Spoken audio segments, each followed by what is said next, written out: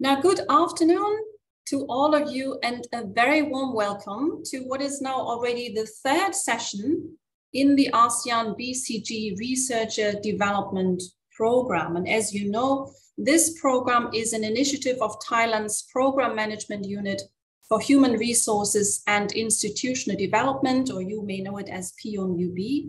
And it is organized by the International Cooperation Division of Thailand's National Science and Technology Development Agency, NASDA, with the support of Euraxis ASEAN. And of course, our NASDA colleagues are here today with us as well behind the scene. My name is Susanne Rensovaso. I'm regional coordinator for the Euraxis project here in Southeast Asia. We are a commission-funded project, really all about bringing researchers together. And it is really a great honor for us to support this project, and for me personally also to moderate the session today. So some of you, I'm sure, have joined us last week when we focused on exploring tools and strategies for effective science communication. We had a full house as well. Today, we are zooming in on something else, namely on the very novel idea of research career development, namely design thinking. Now, before I introduce you to our speaker today, I want to just say a few words about this program. As I've said, it is a two-phase program, and this is really a project for you, the researchers. It's all about upskilling yourself, providing you with the opportunity to become an even better researcher. The idea, of course, is always for you to also be able to collaborate with researchers across ASEAN, but maybe also across the globe. This is a two-phase program, as you know, I'm sure, because you're all registered. We have a series of seminars, virtual seminars that will run between February and May. And thereafter, in the second phase, NASDA will invite 30 of you to actually come to visit them in Thailand for an on-site program where you will work with mentors to further strengthen your proposal writing and project leadership skills. Now, again, this is really a fabulous opportunity for you to upskill your skills as a researcher. And today we are zooming in on a really interesting idea. It's design thinking, which is a process for creative problem solving that focuses on the solutions rather than the obstacles. So it's a fabulous tool for you to develop your own career path. And speaking with us today and to us today is Miss Nina Tiro. And I have the honor also of introducing her to you. Now, in her own words, Nina is a communicator, a connector, and a change maker. But when you look at her CV and what she's done, I would personally call her a powerhouse. She is looking back and forward, of course, at an almost 20-year career that has spanned leadership roles in the corporate, the non-profit, the creative enterprise, government, media, and the education sectors. And she is currently the founder and CEO of Imaginable Impact. She is really highly accomplished. She has launched companies in the Philippines, in the US, in Bahrain. She has spoken and conducted workshops across Southeast Asia, but also in the US.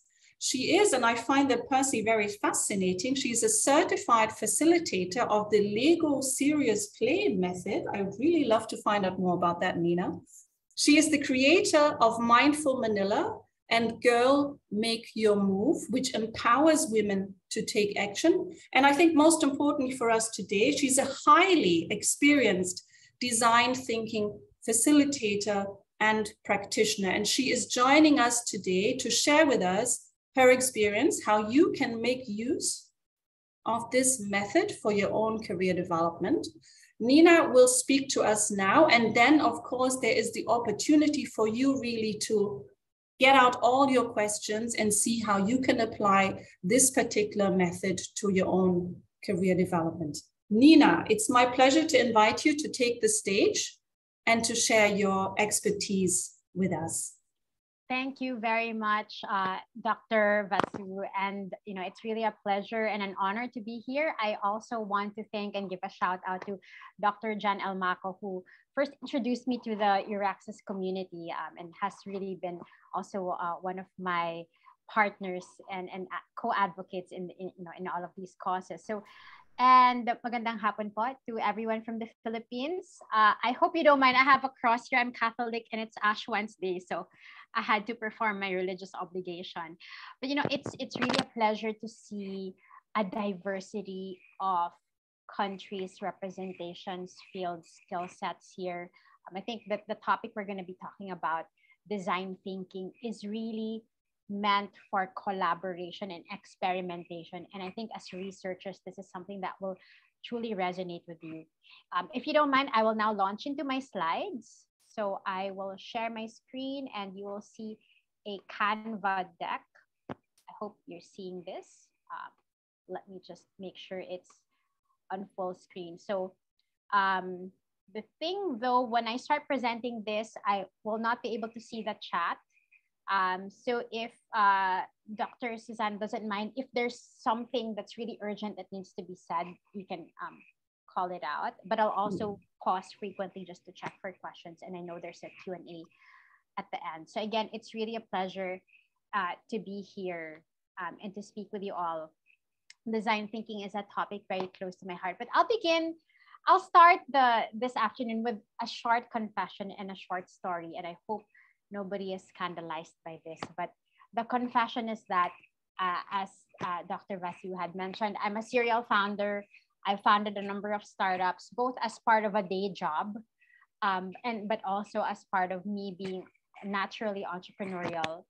I presently wear another hat. I have another hat doing investor relations for a startup reality TV show called The Final Pitch. So I talk to investors and bring them into the show to hear pitches of entrepreneurs.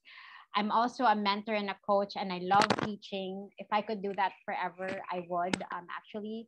And I've been a university lecturer. But here's the thing. For some strange reason, I was able to land all of these roles without any formal training. And I know that, I highly respect those of you with all of your degrees. I wish I had those.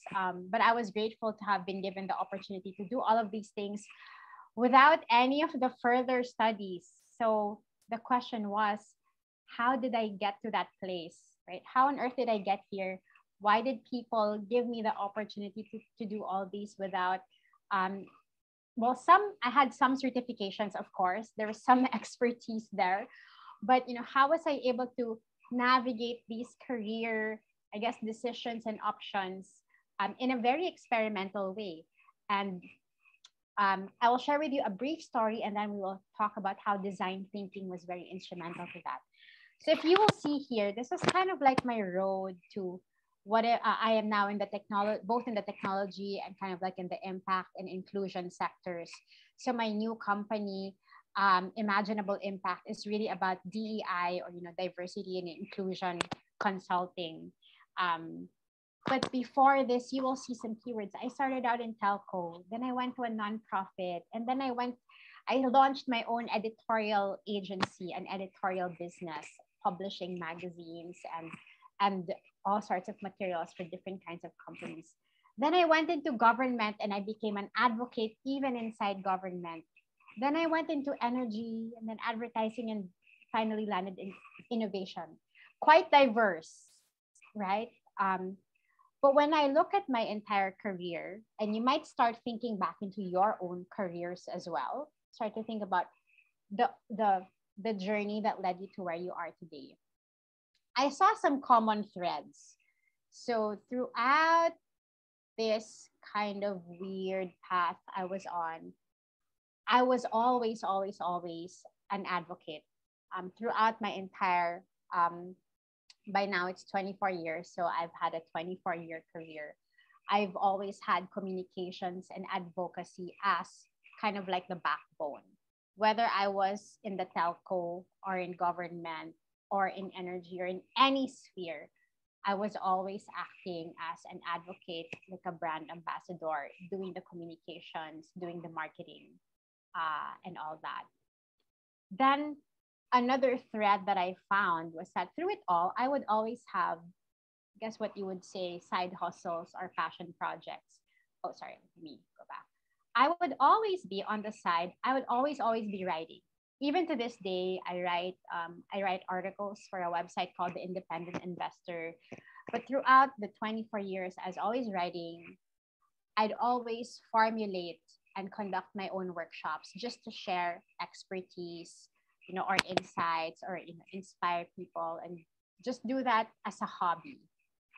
I would always also be teaching and mentoring. It was a calling that came naturally to me. And then you would see the dollar signs here. I realized also that at many points in my journey, I was always the person bringing in the money somehow. So when I was an entrepreneur, of course, I had to bring in money for myself. There was nobody else to do it for me. And at certain stage, sometimes I was even fundraising for nonprofits. Even in government, when you're running a campaign and trying to get volunteers and donations, you're still bringing in money. Again, when I went into another business after my advertising stint, again, I had to bring in the money. I was very, very excited always about bringing in revenue. And today, in my present role, it's definitely about bringing in the money, the investments. So I found that all throughout these different threads, the different sectors and industries, there were certain things that tied all of this together. And this is something that helped me get to where I am today. I'll share a bit more about a tool or a framework you can use to think about that in your own career. So my own career was really all about connecting the dots. Very diverse dots, as you can see, but somehow I was able to make sense out of that. And some insights I'll share with you that you can also apply to your own journey as we think about design thinking. I saw my entire career not as a ladder.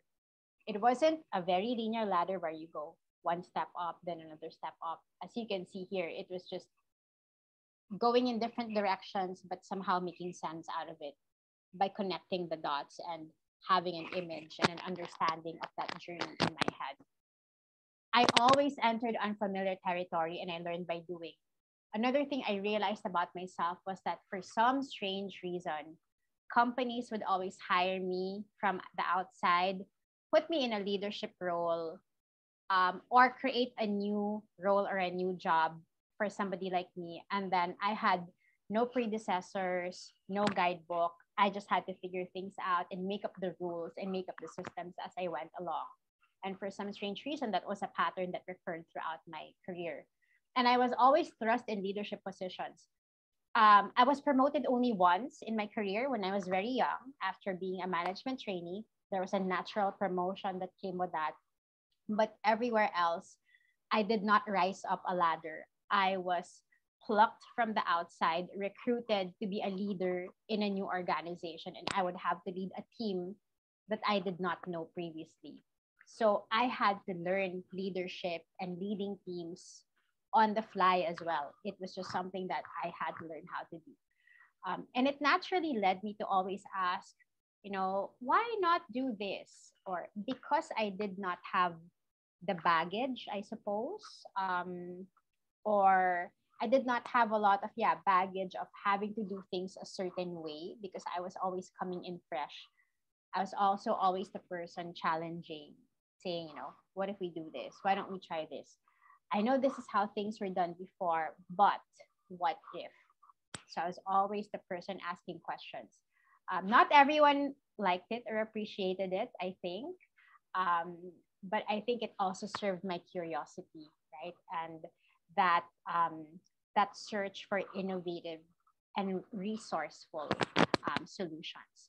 So I'm just going to pause to check the chat, just in case there's anything I need to. Okay, so I think people are still greeting everyone. I'm assuming there are no serious reminders for me? Okay. So Nothing yet. I will let you know, Nina, if there's anything. But so far, thank you. Nothing. Thank you so much. All right. So I shall proceed. Now, how does that apply to design thinking and how does that apply to your careers? You're actually very fortunate that we now live in a world where design thinking is very is promulgated in a lot of places, and that even as researchers, you're able to learn about this and see how this applies to your own career and your own life. And design thinking, also called human-centered design, it is really a framework. It's a framework, it's a way of looking at things, but it's also a process. There are steps that we go through to say that something has gone through human-centered design or design thinking. It's a problem-solving method and process, as Dr. Suzanne pointed out earlier. But to me, it's also been a way of life. I can actually go on and on. We can have a really long conversation about how to use design thinking for your own life. But since we don't have so much time, we'll get right into it. I will be sharing these slides. So, but feel free to take screenshots or notes, and I'll give you an overview. Then we'll go into some Q&A, and then you can read the rest in the slides. So design thinking really is a process and a framework that puts the human user at the heart of the process. So as Dr. Suzanne also mentioned earlier, it's not about, you're not thinking about the problems or the obstacles, but you're really thinking about who is the person who will be most affected by this, who is the person who will use this solution a bit more. And in the context of your design, of your own research career, this encourages you and challenges you to look at yourself, the researcher, the person whose career is being formed. How does this serve you? How does this solve your problems? But also, you always start with a place of empathy and understanding yourself or the human user in the middle of all of this. But the very important thing also about design thinking, it's very iterative. So you keep on iterating, right? Or improving on things, and you have to learn by doing. You're going to fail, but you have to fail fast. And unfortunately, if you're a researcher, of course, your tendency, you'll have to be very careful and you have to study a lot of things, and you will need to take time. Design thinking challenges you to be a little bit more agile, to be able to make decisions a bit more quickly, just to test things out, to be a bit more experimental. And then you learn. And then if you fail, then you have some data and information, and then you pick yourself back up and try a different path. So let me just move here. Okay, so again, so it always starts with empathy, and I'll explain that in a bit. And then it goes into something called definition, or you're defining the problem. Similar to research, you have to define a research problem, and you have to be very clear about your area of focus. And then ideation is always an exciting thing. You're brainstorming, you're thinking of new solutions. And then you prototype and you test. And I know that in research, you also do this to a certain extent. But here, the focus is really on learning as much as you can very early on, and again, failing early and failing fast, and then moving on. And then you implement or launch your idea. So in empathy, I'm not going to read the whole paragraphs here, but I'll encourage you to look at the keywords on the left side.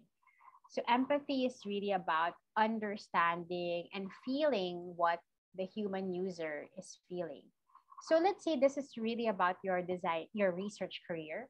So empathy is really about you. How do you feel? You will have to observe yourself as you're making career decisions, right? You will have to listen to yourself, perhaps listen to other stakeholders.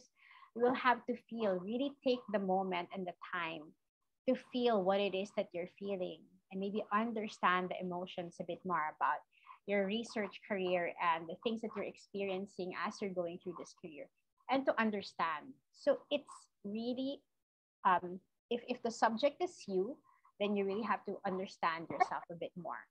If the subject is somebody else, if you're doing a design thinking process for another group of users, you really need to understand that group of users really well.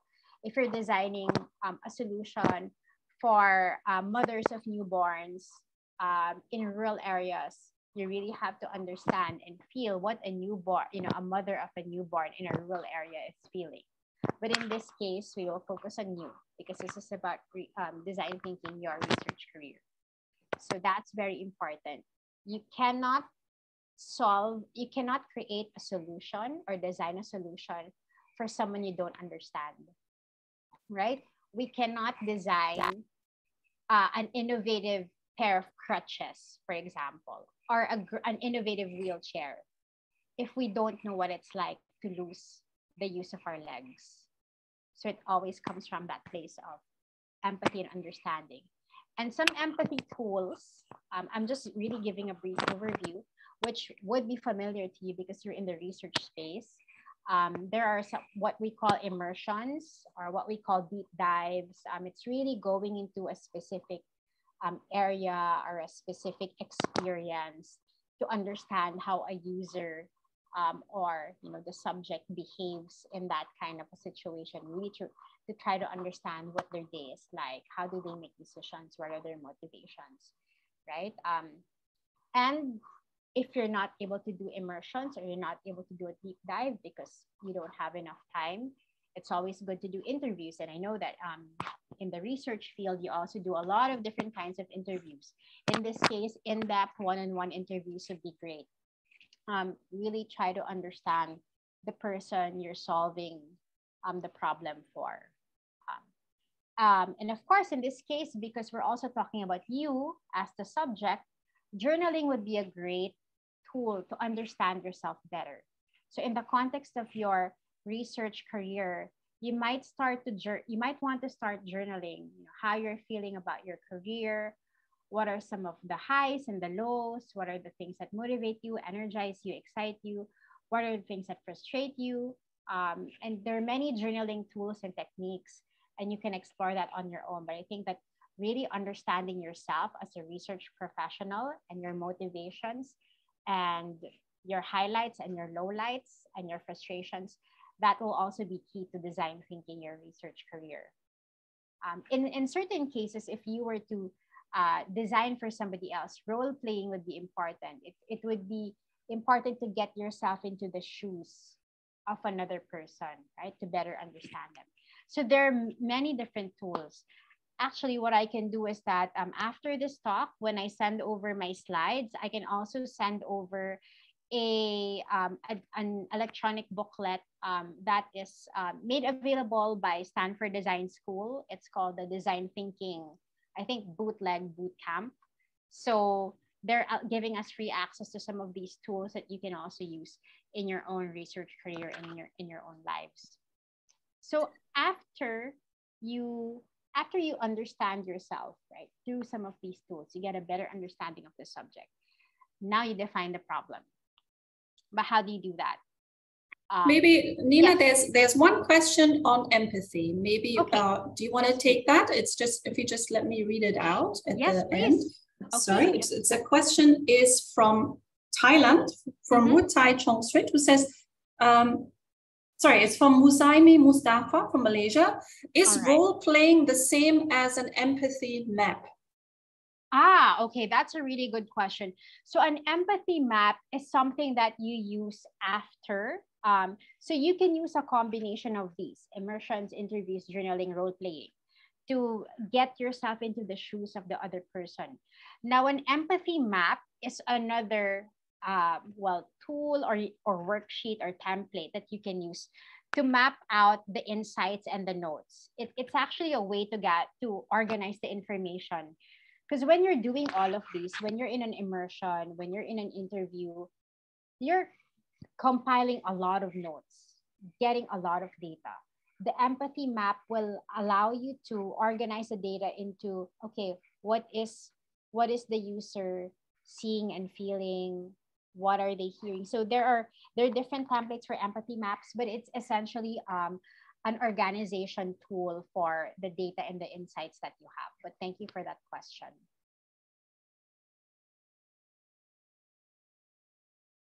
Okay, may I? Just before Okay, we go ahead. continue, there's a little request. Maybe if you could speak a bit louder. Some colleagues have problems hearing okay. you. So just okay, but perfect otherwise. Thank you so much, Nina. All right. Okay. Thank you. I'm going to try. So I'm wearing headphones. So maybe that means there's something wrong with my audio, but I'm going to do my best to speak louder. And I hope that yeah, if there's anything else, please let me know. Thank you so much.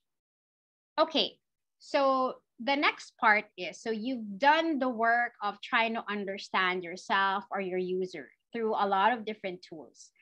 The hardest part of design thinking is actually asking the right question, is really defining the right problem that you're trying to solve. And this involves taking a look at all of the notes that you've compiled, all of the data you've gathered during the empathy process to find patterns and distill insights. So in the context of your design thinking career, actually I'm going to jump into a couple of slides here. Okay, here. So in the middle part, when you're looking at defining the problem in the context of your career, look at your journey so far, look at your notes, your journaling, how you've been able to articulate how you feel about your career. Know what the real problem is when it comes to your research career. Is it a capacity problem? For example, are you trying to do too many things? Do you have too many research interests? And do you need to focus on something? Or maybe you have a growth problem, right? Are you stuck in a particular level? Do you want to advance in your career, but you're unable to?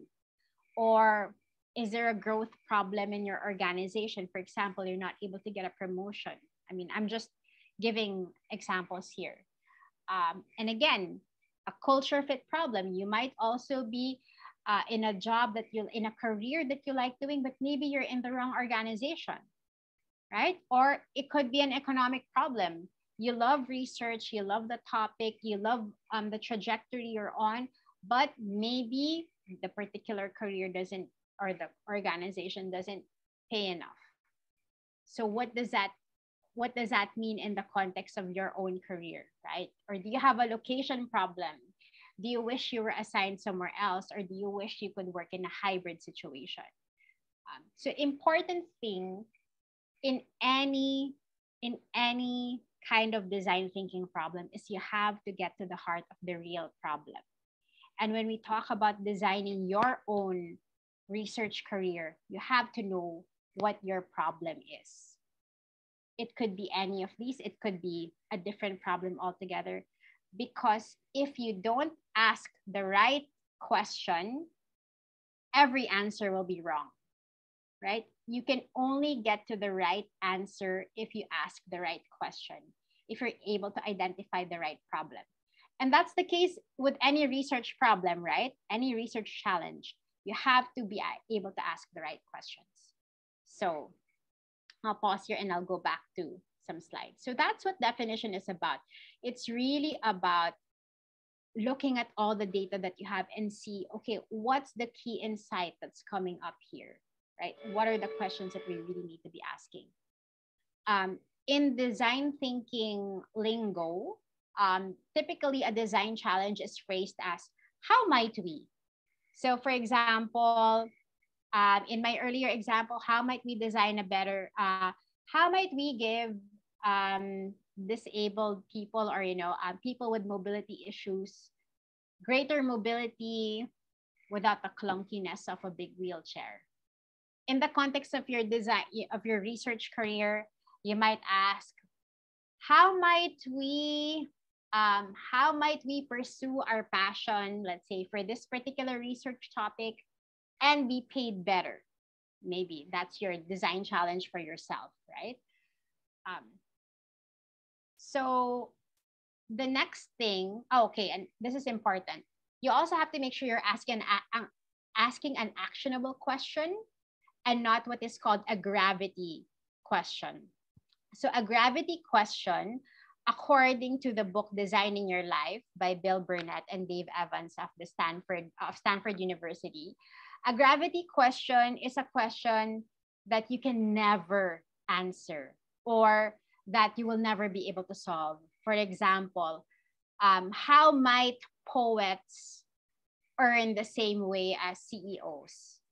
You will never be able to answer that question because poets will never be like this world, the economy we're in, will never value poets in the same way as CEOs, right? So that's not even a gravity question. Or if you are, for example, I mean, for some of us, we might be asking, how might I marry the next Prince of Wales? Unless you're part of the royal family and you're British and all that, that is a gravity question. You will never be able to find a solution, right? So design thinking also challenges you to ask the right question and don't spend time on the questions you cannot ever answer, right? So it's really about framing the questions properly. Now, the exciting thing is that once you have the right question, you know you're solving for the right problem, then it's time to ideate.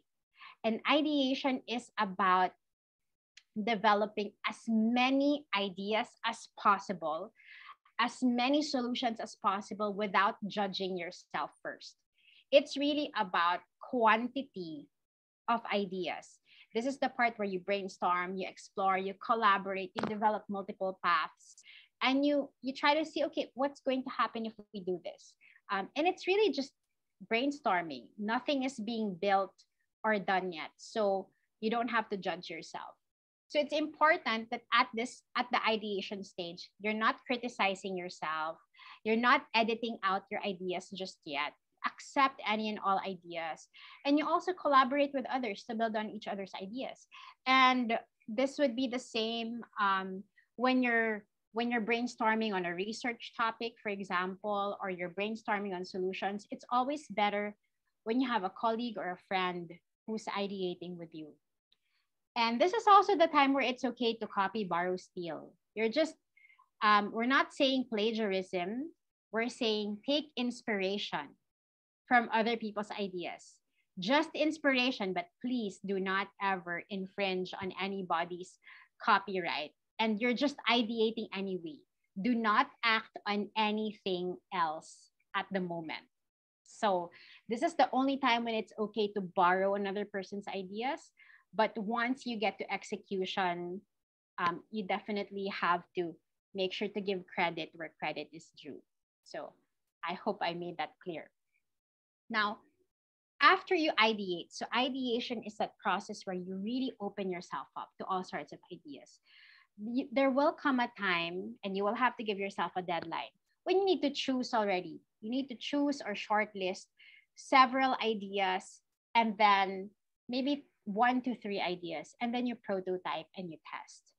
Now, prototyping is different from it's different from writing a plan or writing a paper. It's really about building something so that you can test your idea and learn it and build to fail early, right? So that you can also understand if this idea isn't working out.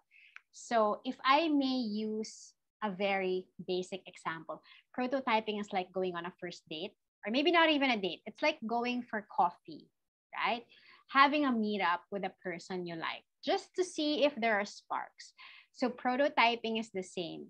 You have a small encounter with that solution, with that path. You have a small encounter with a person that you kind of like, or maybe you have scheduled 3 dates, right? Prototyping is like scheduling 3 coffee dates, and then you see which one sparks, which one has chemistry. Then if one person you met up with has no chemistry, then you kind of failed in that path, but you failed early. Then it's okay to move on before getting even more invested in a relationship. It's pretty much the same in design thinking. Well, So is there a question?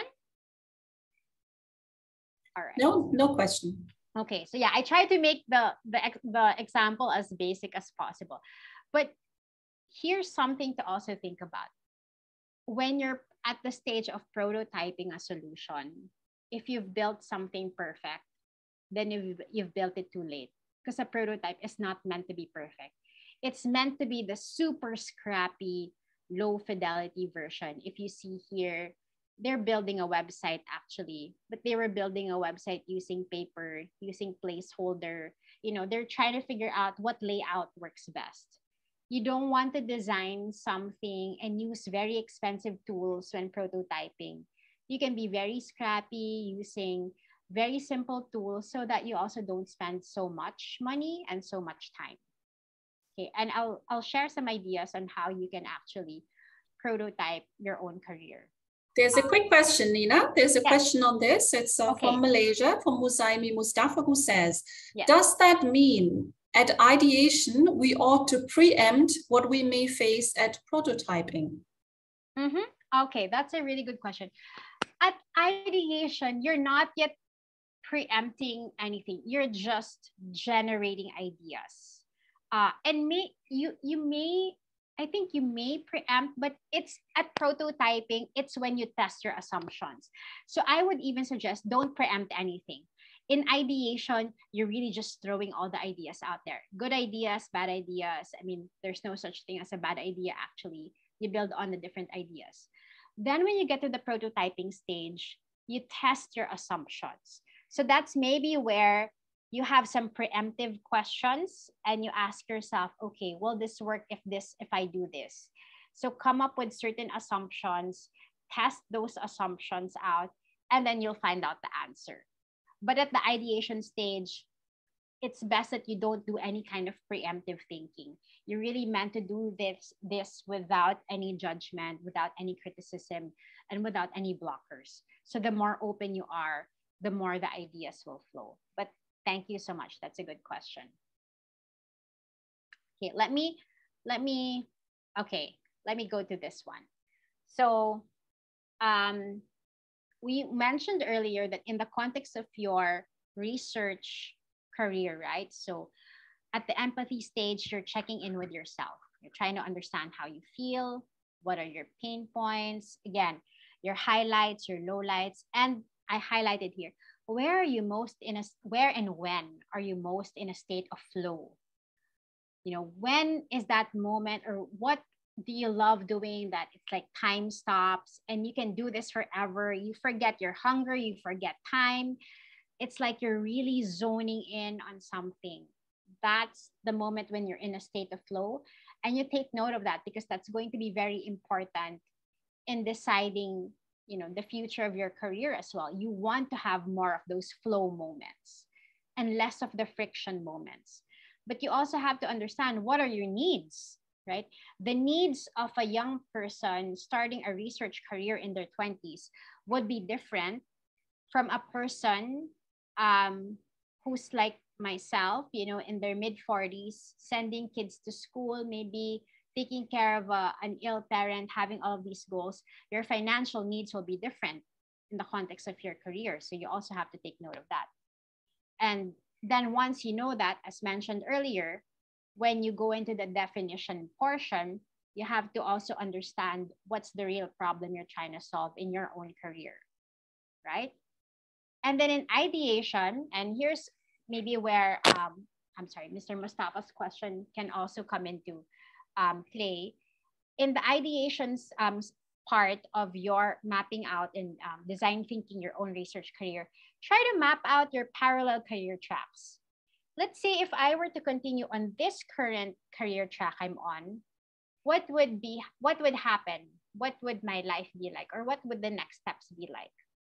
But what if I could have two more alternate career paths? What if I took on further studies and a scholarship in this field? Where would that career lead me?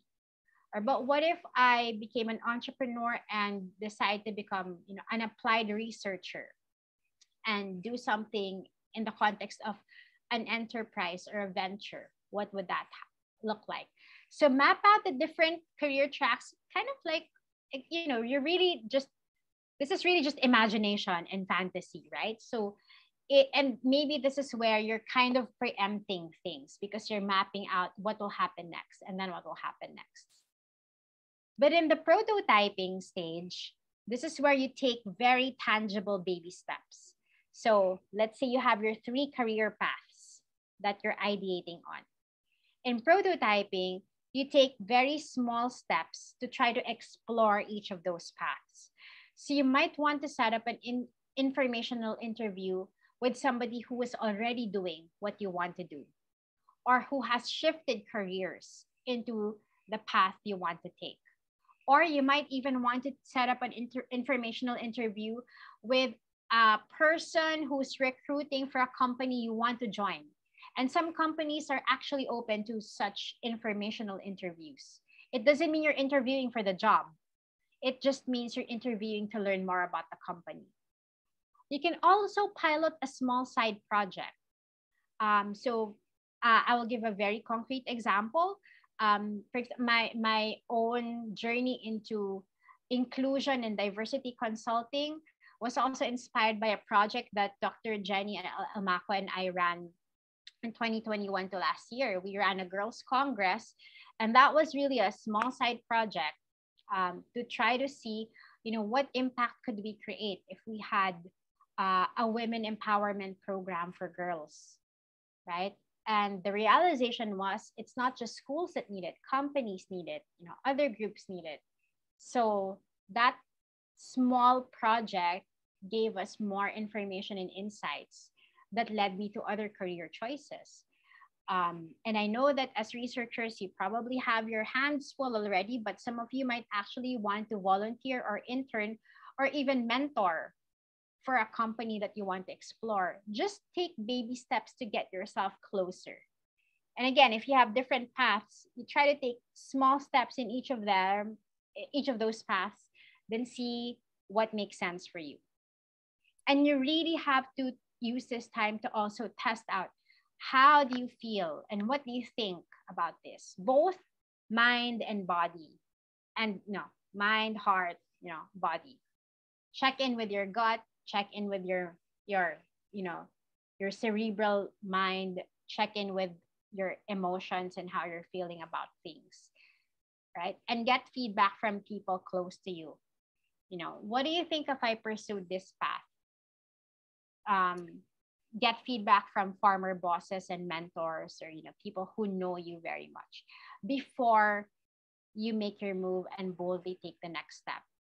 The thing is, though, design thinking is always iterative, so you will always need to be aware of feedback and know that you will always be improving. This stage is never the final stage. It's only the beginning of more steps that you will take, because as I mentioned, let me just go back, and I know that there might be other questions here, so I'm just going to go back to a couple of slides. So the important thing to remember about design thinking is that it is always iterative. You will always be going through the cycle. Yeah, there are a lot of questions now, Nina. I don't know whether you want to do yes, actually, perhaps take them here before we move on. So there was a question, first of all, from the Philippines. Joe Beat was asking, can you give further examples on the state of flow? Okay. Let me just go back to that point as well. So, and there's a great TED talk by, I can't pronounce his surname, but Mihaly something. I'll send that, but there's a great TED talk on the state of flow and how it could be the key to happiness. So as being in a state of flow means two things. You are in a state where your brain is being challenged. It's a little bit difficult that you can't just give up, you can't just give up and solve something so easily. But it's also super fulfilling. You can't stop. So in the kinds of workshops I conduct, Lego serious play, being in a state, like actually playing and solving questions and solving problems with your hands using Legos, puts you in a state of flow, because it's challenging your brain. The answer isn't straightforward, but it's fun. It makes you keep going. So some gamers experience this when they say you're in the zone, right? When nothing else matters but this thing that you're doing. Some gamers experience that when they're lost in a game, they're really trying to get to the next level, they forget to eat, they lose track of time, they're in a state of flow. It's the same for me when I'm preparing a deck or when I'm in a talk. And again, I forget hunger, time, etc. When you're really enjoying what you're doing, but it's also challenging. It's not too easy. It's a bit difficult and it's challenging that it's pushing your brain to try a bit harder, but it's actually a pleasurable kind of challenge. That's when you're in a state of flow. And again, I can send the TED talk that talks most about that, so that you can explore the topic further. But you're in a state of flow when it's challenging, but it's fun and you can't stop and it keeps you up at night and you just want to keep going. So that's how you know you're there. I hope that answered the question. Thanks, Nina. Yeah, and we can actually the rest of this are just some pointers, so we can actually go into questions, and I can share this deck. The only last thing I'll actually say, I'll share something. There are some thought starters, but I will encourage our audience to take a look at these 3 books that have been pretty life-changing for me. And if you want to dive deeper into design thinking, but also finding more meaning and purpose in your own career, I would encourage these books: Designing Your Life, so how to build a well-lived, joyful life, of course, which talks about designing your life in general. Then the same authors wrote Designing Your Work Life, and they say, don't resign, but reframe. So reframe your work challenges and see how you can turn them into actionable solutions, right? And then Ikigai. So there's this diagram called the Ikigai diagram. I'm not sure if you're familiar with it, but I would leave this here. I would encourage you to look it up, read up on it. Try to do this for yourself. Really figure out what you love, what you're good at, what you can be paid for, and what the world needs. And then somehow you'll be able to find, that sweet spot for your own career. So there are many other thought starters in this deck, but I'll share this with you separately, and then we can take questions now, actually. Thank you so much, Nina. I think our NASDAQ colleagues would like us to just first of all share some questions for the audience to answer, and then we will have time to do the Q&A. Yes, yeah? Actually, so we have some good questions. There are some questions here. So if everybody, if you can see, there's a poll here. It would be great for you to just answer these 3 quick questions, and then we can spend our remaining minutes with the many questions that have come in the chat box. So if you could just answer the 3 questions. What is your meaningful experience of doing, failing, and improving? If you could give a short answer there.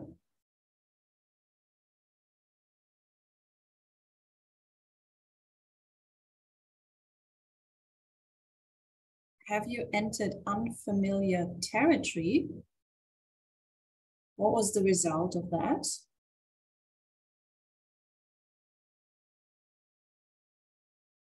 And perhaps finally, is there a book that you could recommend to your colleagues? So the answers are coming in now. So you have, let's say everybody has 3 minutes, and then Nina, we can look at some of these great questions. So people are really excited.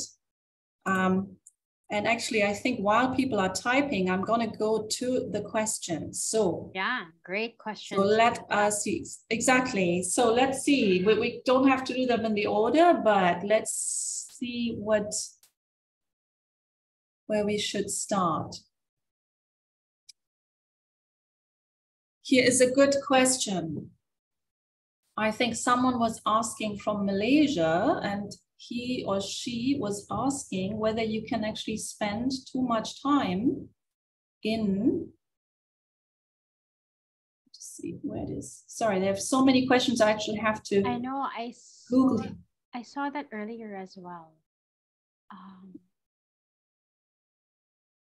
Maybe we ask this question first. It's from Ayu from Indonesia. Okay. Is there a definite timeline in conducting this process?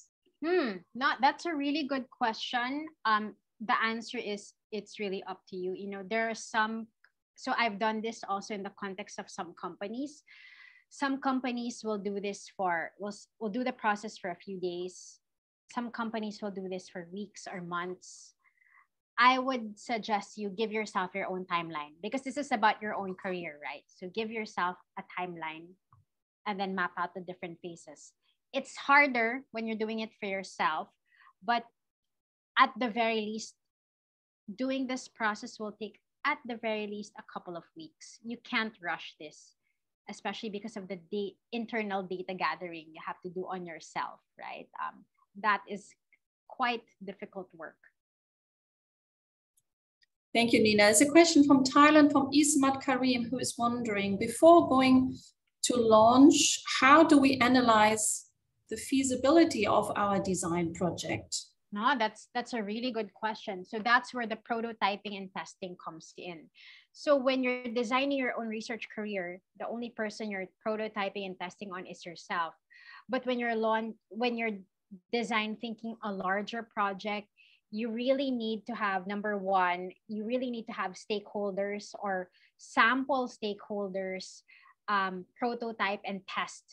Test your prototype to get their feedback. So in the technology world, there's such a thing as user testing. Could be the same in the research world. So test it on a set or a sample of potential users or your target. It's also important to do internal tests, and you have to have criteria. So you have to check, is this feasible within the time frame? Is this within budget? You have to have all sorts of criteria internally to make sure that something is actually feasible. And then you also need to do some external research. What have other people said about similar methods? So the prototyping and testing part can also actually take time. And that's something that you need to do carefully, especially if you're doing a big project that's meant to be used for the public. Thank you, Nina. And this is the question here from Malaysia, from Kenneth. Kenneth Fung is asking, how can we restrain ourselves from ideating too wildly and saying yes to everything? Oh, now that's a great question. Okay, so here's the thing. When you're at the ideating stage, don't restrain yourself, like go crazy, right? But give yourself a time limit. For example, in an actual workshop, I would probably give my participants only 5 minutes to ideate. But let's say you're doing this in the context of your own career, maybe give yourself a couple of days, have a timeline.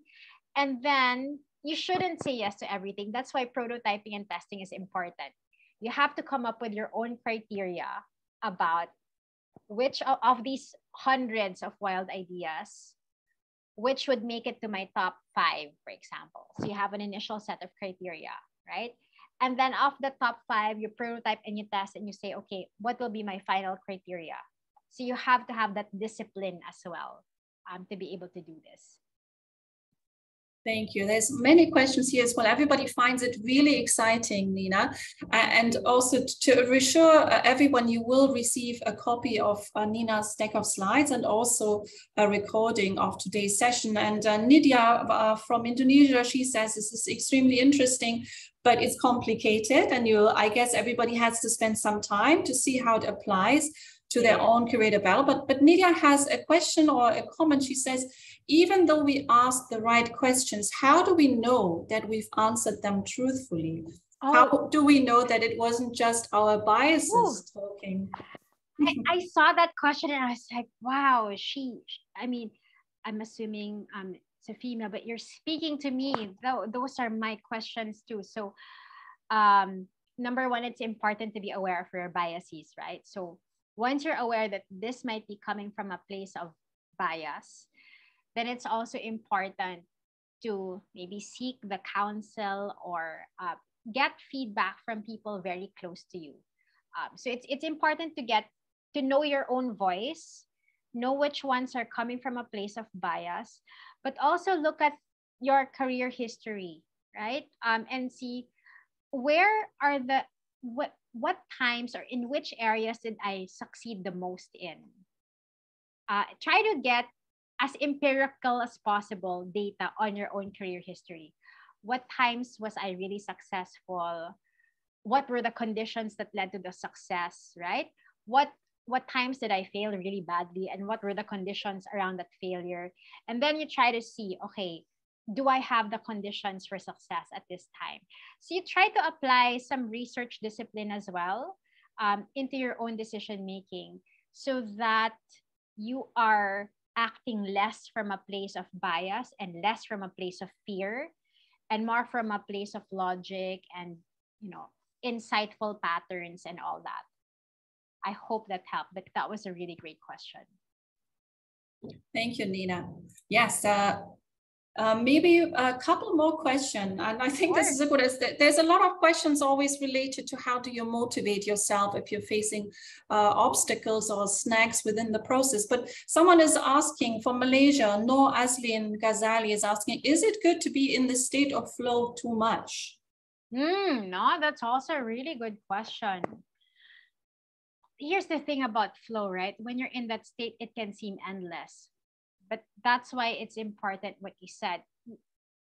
Like, you know, we have the rest of life, we have obligations. So I feel like you cannot always be in a state of flow and forget everything else. Because when you're in a state of flow, you can just go on and on and on forever. But you also have to remember that this is also about living a well-balanced, responsible life. So even if you love something and you're always in a state of flow, you also have to ask yourself, is this thing that you love doing, is it paying the bills?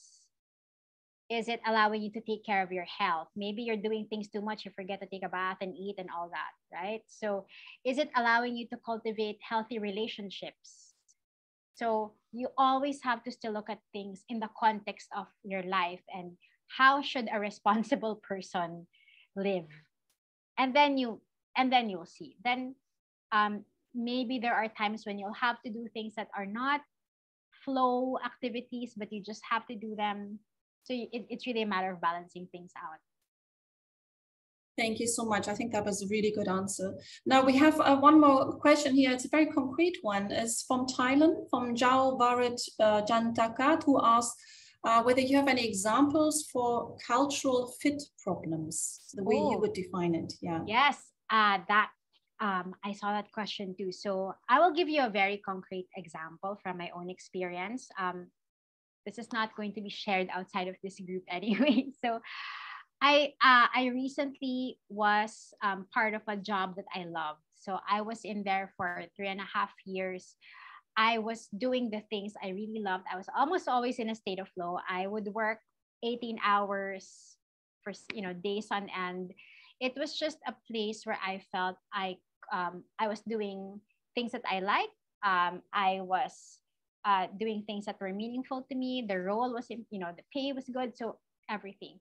But the culture fit problem happened when I realized that that job was causing me to do things that were against my values and my principles. And it was starting to become a really toxic workplace. So culture fit, culture is different for many, you know, different people. But for me, it was always very important that I had to be in a job where my integrity could be intact, where I had no moral dilemmas and ethical issues, because I cannot I'm not a person who can compartmentalize. Some people will say, you know, just do the job. It's just a job anyway. That's not the case for me. I have to be in a job I absolutely believe in. So when the job started becoming or presenting certain moral, ethical, integrity issues, then I knew it was no longer the place for me, even if I love the work, even if I love the people. And that's an example of cultural fit. Sometimes you're in the right role, but the organization just has a lot of friction. You know, again, I'll go back to a dating analogy. Sorry, it's because it's just super easy to do a dating analogy. It's like being with the person that everyone says you should be with. Like, this is the perfect person. But when you actually start going out with that person, you realize, but that person is not right for me. Right? Or it's like, I'm gonna go into stereotypes, but you know, I love clothes. So it's like seeing the perfect dress on that window shop. This is the perfect dress. But when you try it on for yourself, oh, doesn't look good on me. Doesn't make me feel good, right? Or driving a car. It could look like the perfect car when you actually get in. doesn't feel right. So it's really an emotion. You feel it, you sense it, and it's only you who can define what's a culture fit and what's not. Thank you so much, Nina. I love the questions. I know, fantastic question. I think we have the perfect final question. This is from Malaysia, because we just reached the end. And I know you're all interested in the outcome also of the poll. I guess specifically the last question. I'm sure the NASDAQ colleagues will share whatever they can with the participants as well. But I think this question concludes it all. It's from Si Yan Lee in Malaysia, and she is asking, how do we know if we have actually succeeded in applying design thinking skills in our research career? Oh, wow. Yeah, that's a great question. So I will go back and you'll have the slides anyway. I will go back to a couple of points. Number one, design thinking is always about putting the human at the heart of the process. So if you are solving problems with a human at the center of it, you're not falling in love with any ideas too much. You're really trying to solve the problem. Like in your case, are you really understanding yourself? Are you really solving your core issues, right? Then you're applying design thinking. Number two, design thinking is iterative. It's an ongoing process. Are you always understanding yourself, getting feedback, and trying to improve things and making things better each time, in an experimental way, but also in a way that's always adding value each time you improve the process or the outcome? Then that's design thinking. So design thinking is always iterative, it's always human-centered, and you fear failure less each time. You become braver and more courageous each time.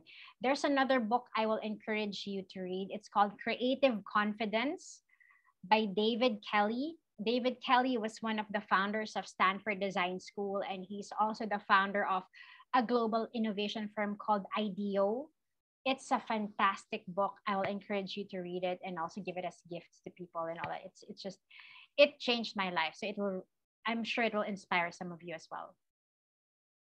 Thank you so much, Nina. Now we've had a lot of questions, and I've picked questions from across ASEAN, Thailand, Indonesia, Malaysia, and Vietnam. So we had a good spread. Of course, there's a lot of questions that haven't been answered because unfortunately we don't have more time, but perhaps I'm sure Nina will indulge you if you get in touch with her. First of all, of course, as she said, she'll share her slides with you. And I think it was a fantastic, very clear presentation. But as you said, this is all human-centered. So, we now as your listeners have to apply this to our own stories. And look at this very self-critically and with an open heart and with an open mind. But I'm sure if you have any urgent questions, then Nina will be more than happy to just also give you some advice, maybe on an email basis. Feel free to connect with me on LinkedIn. You'll just see me, Nina Terol. And yes, I will send the slides and the Stanford Design School bootcamp bootleg, as well as a link to Creative Confidence and the TED Talk on Flow. So I owe you 4 things. I will send it to Dr. Suzanne so that the team can send it over to everybody. Perfect. Thank you so much. So we will all have access to this material, which is very dense, but incredibly inspiring. Thank you so much, Nina. I've listened to this before, and it's been really helpful. And I'm sure it will be really helpful to everybody who was here today, and they can apply it to their own research careers and, move in new directions as well. Thank you so much. Thank you so much, everybody. Such a pleasure. Thank you so much. And we hope to see you all again in just a few days' time on the 1st of March. If you allow me, I'll quickly share my screen and I'll show you the next session.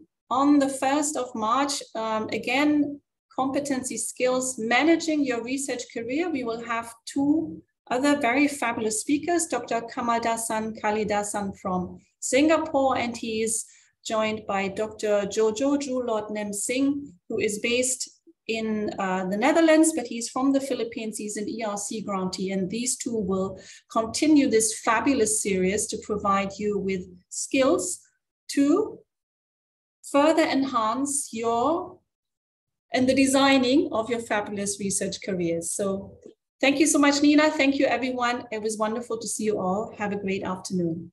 Thank you. Goodbye. Bye. Thank you. Goodbye. Thank you. Thank you very much. Bye. Thank you so much from the Thank you. Thank you, Nina. Thank you, Susan. Thank you so much. Thank you, Nina. Thank you very Thank much. you. Thank you. Bye-bye. Bye-bye. Thank you very much. So much. Thank you. Bye. Bye. Thank you, Mom.